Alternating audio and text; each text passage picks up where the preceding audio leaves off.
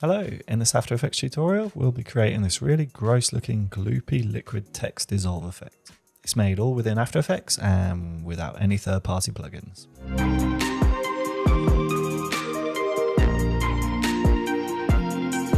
Okay, so in After Effects, I've already created my comp and I've got some text in place.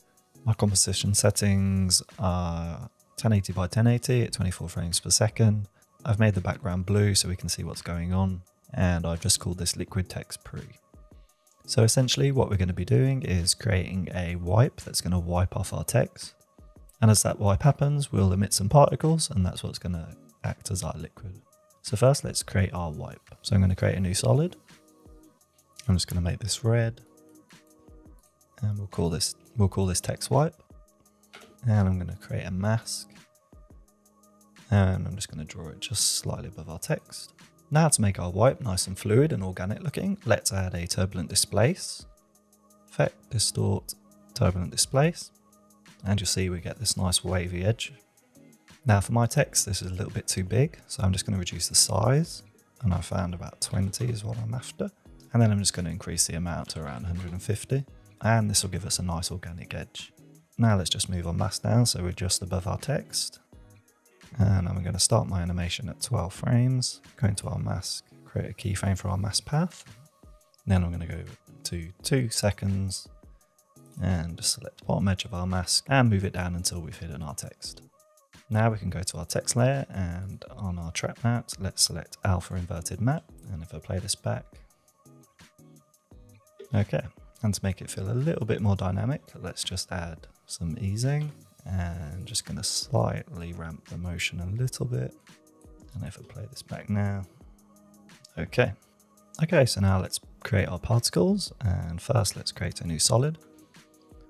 I'm just going to make this black, and I'm going to call it particles. Now let's go to effect, simulation, and we'll be using CC particle world. And if hit play, you'll see we get this particle effect going on. So let's jump in and start dialing in our settings. So first thing I'm going to do is get rid of any kind of perspective. Composition's 2D, and we don't really need the added depth in our particles that this perspective is going to give us. So let's go to extras, effect camera, and just set the FOV to 0. And then what I'm going to do is change our particle producer. So at the moment it is a sphere, but we want our particles to emit across our letters. So let's go to the producer, and we'll set the Y and Z radius to 0. And then we can increase the X radius. And if you see that red line, that is our producer. And we just increase the radius till we cover the width of our text. Next, so we can get a better sense of what's going on, let's go to our particle. And instead of being these lines, let's go and select shaded sphere. And this is going to give us some spheres. We want to change the max opacity to 100. And then let's go into the opacity map. And basically this is what the opacity of our particles is going to be over their lives. So you can see this means when it's born, it's going to have 0 opacity, and it will slowly get more opaque. And then as it dies off, its opacity is going to drop too. But we don't want that. We want our particles to have full opacity throughout their life. So we can just scrub across this area and we just fill this all in. Now we're not going to bother with any of the colors or shading options within particle world, and we're just going to add a fill effect, and we can just make it white. Okay, so now we have some particles. Now these are a bit too wild at the moment, so let's go to our physics settings, and what we're going to do is reduce the velocity, and the velocity is how quickly our particles are being fired out from the producer when they're born. So you'll see that if I increase this, our particles are going to fly up all over the place. And if I was to set this to 0, you'll see our particles just drop down. And I'm just going to set this to 0.2 so that we get a tiny little bit more spread. Okay, so next let's animate the position of our producer so that it follows the wipe of our text. So let's go to the start of our transition, and we'll go to our producer.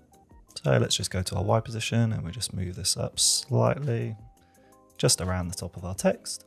And then we'll create a keyframe, And then let's scrub it down to the timeline till we get to around where our text has fully been wiped off. And then we'll move our producer down to the bottom around there. And if we play this back, our particles should follow our wipe. Okay, so obviously we don't want our particles to be emitting constantly, so let's animate them turning on and off. Okay, so let's hit U on our keyboard to reveal our keyframes on our particles layer, and let's go to where our producer starts moving. And let's go to the birth rate, and we're going to start off by setting this to 0, so we won't get any particles. And let's create a keyframe. And let's just go forward a few frames. And let's set this to say 1. And you'll see our particles start emitting as the emitter moves down. And then what we want to do is, as our emitter reaches the bottom, we want to stop emitting particles. So let's hit U again to reveal our birth rate keyframes. And now we're at the bottom. Let's create another keyframe. And we'll go forward a few frames again. And we'll set this birth rate to 0. And now let's play this back. Okay, now we've got this set up, it's easier to see exactly when our particles are being emitted in relation to when our wipe is happening, and you may find that it's not exactly in time. And what we can do is we can just tweak the timing of our keyframes slightly and just delay them if we need to. Okay, and a few other settings that we're going to tweak. We'll just increase the longevity, which is the life of our particles. I'm going to set this to 5, but you can set this to however long you need your particles to remain on screen. Because we want our particles, when they fall, to settle on the floor, we can go into the physics tab and we'll go into the floor settings. And first, we just want to move our floor down towards the bottom. And I'm going to leave these two settings as they are. And then for floor action, we're going to set this to glue.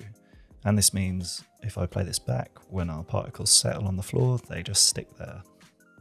And finally, if we go to particle settings, we can just change the size variation. We'll just increase this to 100. So then we get plenty of variation in the size of our particles. And then everything else, I'm just going to leave as is for now.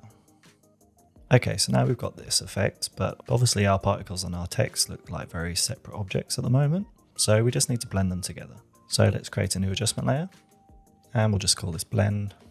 And what we're going to do is blur our particles and text together, and then we'll use the simple choker effect to reduce the blur, but we'll still keep the sort of blended look. So first let's go to Effect, Blur and Sharpen, Fastbox Blur, and just set this to 3.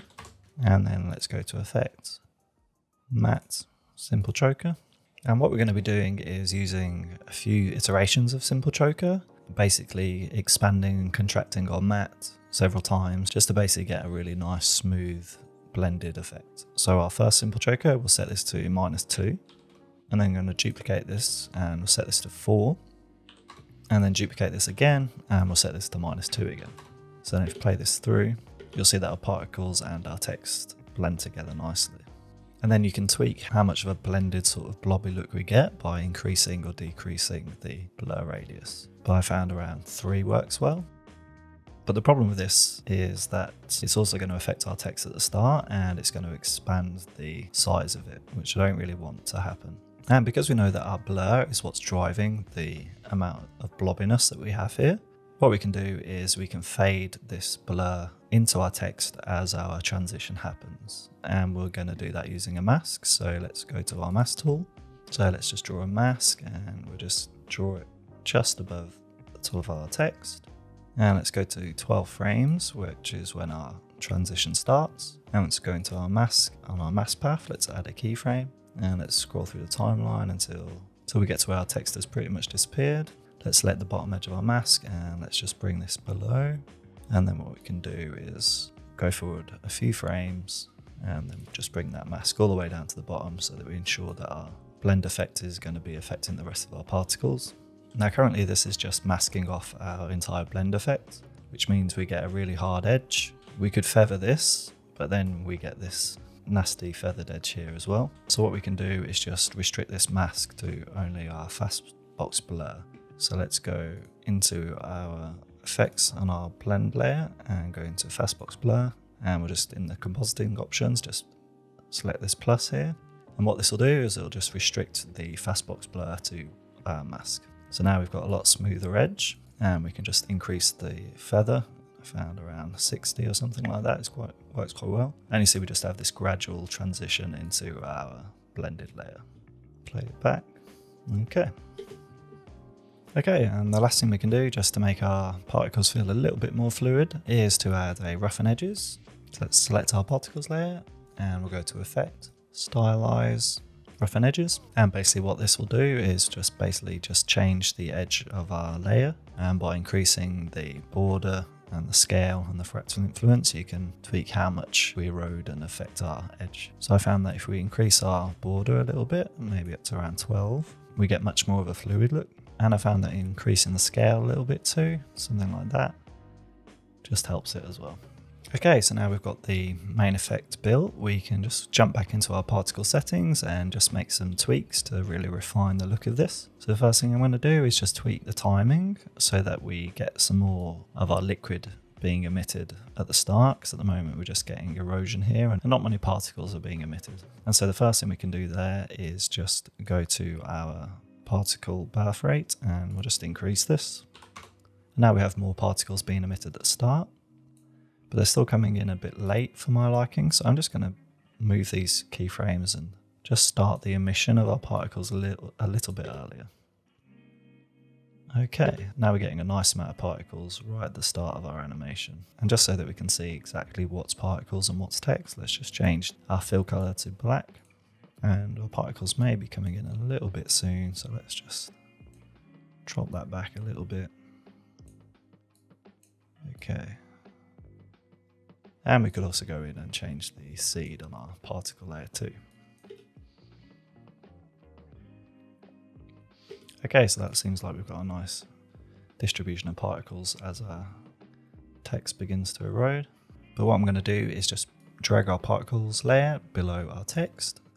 So it looks like our particles are seeping out from beneath our text. And I'm going to leave our particles black because in the next step, when we add some color to this, we're going to want to color our particles and our liquid separately. And the last thing to do before we jump into adding some color is to give the particles that have fallen to the floor a nice straight edge. So let's create a new solid. Go to our mask tool and just draw a mask. And just tweak that so it goes across all of our particles at the bottom. And on our particles layer, we just set the track matte to alpha inverted matte. And now we have this nice clean edge at the bottom. Now to do the coloring on this, I'm going to do that in a new comp. So let's take our liquid text pre and drag it into a new composition. And we'll call this comp liquid text main. And let's first add a background. So create a new solid. We'll call this BG. And I'm going to make this a nice green color. Okay. And what we're going to do is separate our liquid from our text so we can give each other a different color and a different style if we wanted to. But first, let's add some color to our text. So in our liquid text pre, I'm just going to call this text. And I'm going to go to Effect, Generate Fill. Let's go with a nice purple. Okay. Now I want to add a black stroke to this. So if we go to Layer Styles, and you could do that using Stroke Layer Style, but I find that sometimes that gives a really rough pixelated edge. So one way we can do it instead is using a outer glow. And if we go into our outer glow settings, first let's set the blending mode to normal, and we'll increase the opacity to 100%, and we're going to change the color to black. Next, we just need to reduce the range, and basically this will just reduce how feathered that glow is. So if we zoom in, you can see as we reduce that, we get a nice smooth stroke, and by tweaking the size, you can change how thick the stroke is. So I'm just going to leave it at 4, and you can zoom back out. Okay, so let's close this back up, and then we're going to duplicate this, and this next one is going to be our liquid, and we can just turn fill off for now, and let's just crop through our timeline until we get some of our particles showing up. And I'm going to zoom in, and what we're going to do is basically key out the white of our text so that we're just left with these black areas. But before we do that, we just want to make sure we've got a nice defined line between our black and white rather than this feathered edge here. So we'll go to Effect, Color Correction, Levels, and we're just going to crush the blacks all the way down and just tweak it until we get a nice defined line. Now to get rid of our white, we can go to Effect, Keying, Color Range, select the dropper tool, and we just select our white. And you may get this edge here, so we can just increase the fuzziness all the way up, and that will soften that up a little bit. And finally, let's just drag our fill back to the bottom of the effects stack, turn it back on, and we'll just change the color to whatever we want. I'm going to go for a nice sort of reddy pink color. Okay, let's zoom out, see what this looks like. Okay, that's looking quite cool. And the last thing I'm going to do is just add a white highlight to our liquid. So let's duplicate our liquid layer, and we'll call this highlight. And let's just change the fill to black. And let's zoom in, and let's go into our highlights, and we can delete our outer glow stroke. And then what we're going to do is we'll go to layer styles, and add a bevel and emboss. Okay, so the first thing I'll change, just so that our highlight isn't directly on the edge, is just increase the altitude, and that'll just bring the highlight inwards. Okay, and then you may just need to just tweak the size and the soften a little bit. Then I'm just going to increase the highlight opacity to 100%, and you can get rid of the shadow too. And I'm just going to pre-comp this highlight layer, and we'll just call it highlight pre. And then what we're going to do is key out the black, so go to effect, keying color range, and let's just select our black, and let's just make this white, so go to effect, generate fill, and just make white. But it's looking a bit rough, so we can go to effect, matte, simple choker. We can just tweak this until we get a smooth line that we like. I think that looks quite cool. Okay, let's zoom out. Okay, there we go. I hope you found this useful. Hopefully now that you've got the basics built, you can take this and really tweak it and make some really nice stuff with it. Unfortunately, CC Particle World does have its limitations. Of course, if you've got something like Trapco Particular, the principles of this still apply to that. And if you were to use that plugin, you'd have a lot more control over particle size and things like that, as well as being able to emit the particles directly from the letters. So I think you could do some really nice stuff with that too.